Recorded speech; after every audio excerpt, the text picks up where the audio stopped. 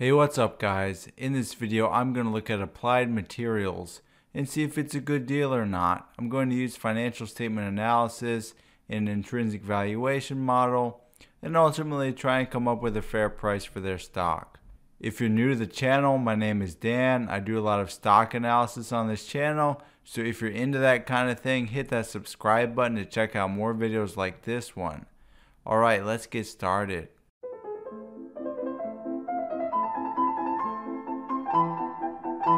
Okay guys, so Applied Materials is kind of a semiconductor supplier company. They supply the raw materials to the semiconductor companies. That is their largest business segment here.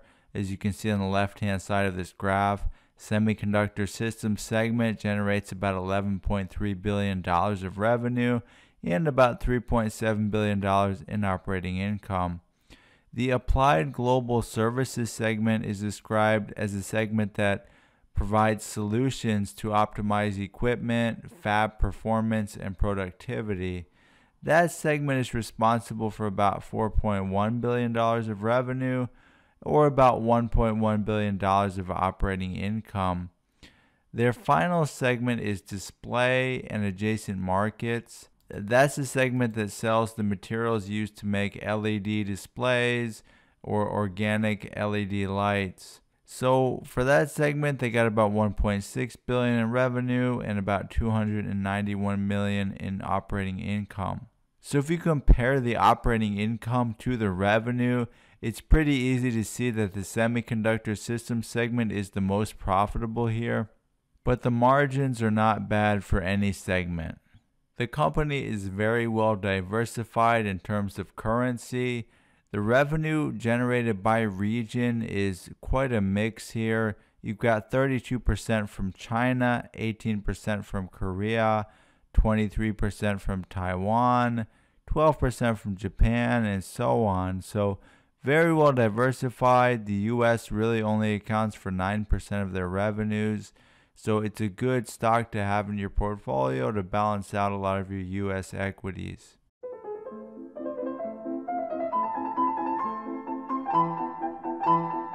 Here's a quick look at Applied Materials stock. As you can see, the return on the stock has been pretty incredible over the past 10 years, reflecting really the growth in those international markets that they rely so heavily on for their revenue. During the past year, in fact, it's gone up about 78.5%. And if we look at shorter time periods, we can see that, yeah, generally, it's been on a surge lately.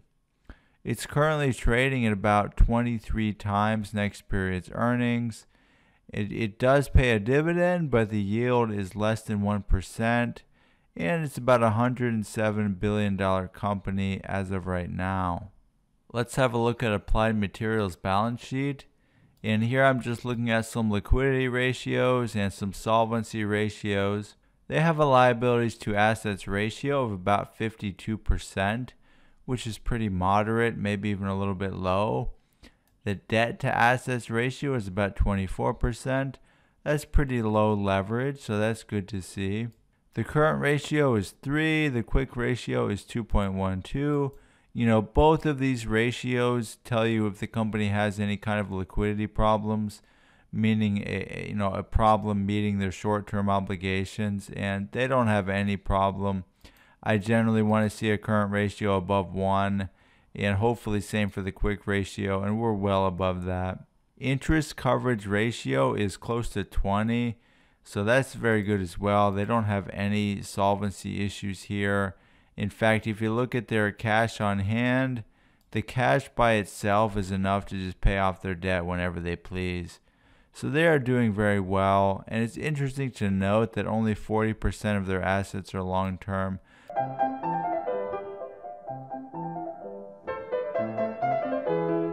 Here's a DuPont analysis for Applied Materials. What this is looking at return on equity or ROE and breaking it down into its three components. I like to use about 5 years to make sure I'm getting a representative sample of their profitability. And what we can see here is a pretty impressive return on equity for the company, ranging from 22% at the low point all the way up to close to 50% in 2017. So very impressive ROE. It's worth noting that that return on equity is not really driven by leverage or anything. They do have some debt, but that's not what they're using mostly here with the low equity multiplier. What they have here is mostly pretty impressive margins. When you look at net income margin, for every dollar of sales, how much profit do they generate? And for Applied Materials, it looks to be pretty consistent, anywhere from 16 to 24 cents for every dollar of sales they have. Very impressive, very consistent, which I like to see. Asset turnover varies a little bit more, but overall it's looking like around 0.85, maybe 0.9 on average, meaning for every dollar of assets in place, they are able to generate, 85 or 90 cents of sales every year. So, when you look at all these factors together, that's what determines the return on equity. But not all of them are created equal. Once again, I highlight the fact here that they have impressive margins and pretty good asset turnover. And those are the two factors I really like to see driving ROE rather than just debt. So yeah, it's excellent profitability. I would like to be invested in a company like this for sure. We got to see about the valuation though.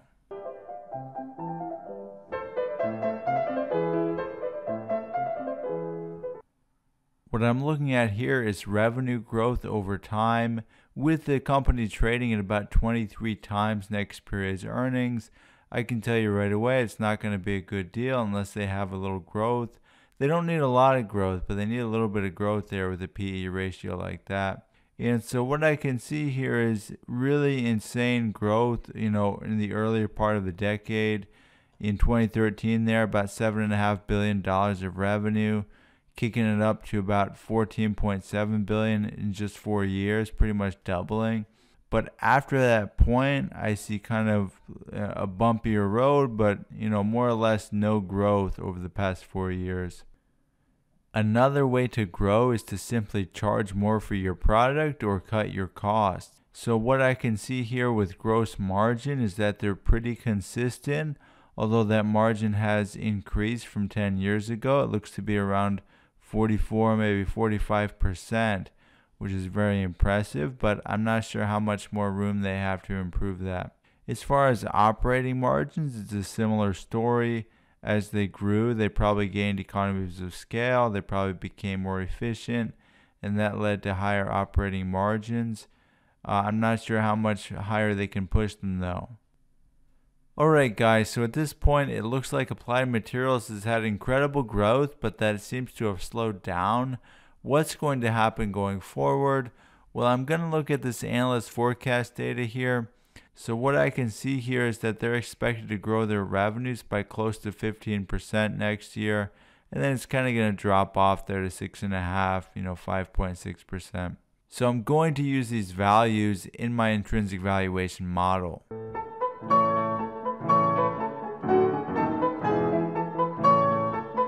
Okay, so it's time to estimate the fair value of Applied Materials using an intrinsic valuation model. I'm going to use the free cash flow to equity model. To make the model work, I need to rely on a few assumptions here. One thing I have to forecast is 10 years worth of free cash flows to equity.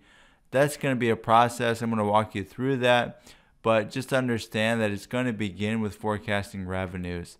And to do that, I'm going to be relying on those analyst forecasts that we just went through. Once I estimate what the free cash flows are going to be for the next 10 years, I'm going to discount them back to present value using a discount rate. So we will add up the present value of all those cash flows. We're going to add up the cash on hand, and we're going to add the terminal value of the company after 10 years, put it all together, and figure out what is the fair value for Applied Materials. Okay, so before I estimate all of that, I need to get a sense of their reinvestment needs. This will definitely factor into my model. You can see here their primary reinvestment is R&D expense, which isn't really classified as an investment using the accounting rules. They invest very little in capital expenditures. And in fact, they really don't do any acquisitions. You saw they did a big acquisition for about $4 billion in 2012. So this is important to keep in mind. They really don't need much for reinvestment. So here is the 10-year path I see for Applied Materials. What I've done here with their revenue growth is plugged in the forecast we saw from the analysts for the next 3 years. After that is really anyone's guess. No one's forecasting beyond that. I've plugged in, a little bit more conservative values here, assuming growth tapers off. This gives me a stream of revenues. Now, to get from revenues to profit or net income, I need a net income margin. Their historical average using the past 10 or past 7 years is about 19%. I've used 21%, which is a little more optimistic, but just understand, as they've gotten larger, they've gained economies of scale, so I don't think it's that unrealistic to assume their margins are going to be, higher than they have been in the past. So that gives us a stream of profits, accounting profits, net income. But to get from there to free cash flows to equity holders, I need to subtract some kind of reinvestment needs for the company.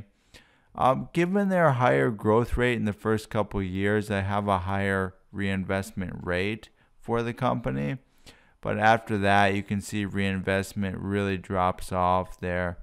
Really not a significant amount there, 10% all the way down to 8%. So this is really justified when you look at that chart of reinvestments. Most of their, quote, reinvestments are in R&D, which isn't really an investment for accounting purposes. So I feel comfortable with this low rate of reinvestments. I don't think I'm being overly optimistic. And that gives me a stream of free cash flows to equity for the next 10 years. Given that stream of cash flows, let's figure out the fair value of the stock. Okay guys, so here's the cash flows. I discount them back to present value using a 7.5% discount rate. There is our terminal value, which I also discount back to present value. This gives us a total firm value of about $83 billion, and you can see the breakdown there for yourself. That means the intrinsic value per share is about $91.50. Unfortunately, the stock is currently trading at $116, making it not really an attractive buy option right now. On the other hand, if I make one simple change here, if I change the discount rate to be 6%, the fair value then becomes about $125 per share, making the stock slightly undervalued. So it really depends there on the discount rate. One way of interpreting the discount rate is that it is a required rate of return. So if all of the assumptions in our model hold true, and you want a 6% return on your investment, well, you're definitely going to get it at the current prices at right now. But you're not going to be able to achieve a 7.5% return.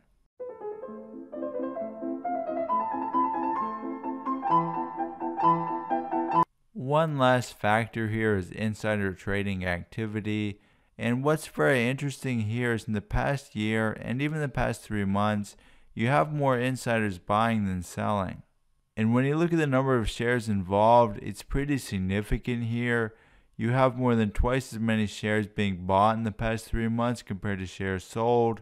That's quite a positive signal.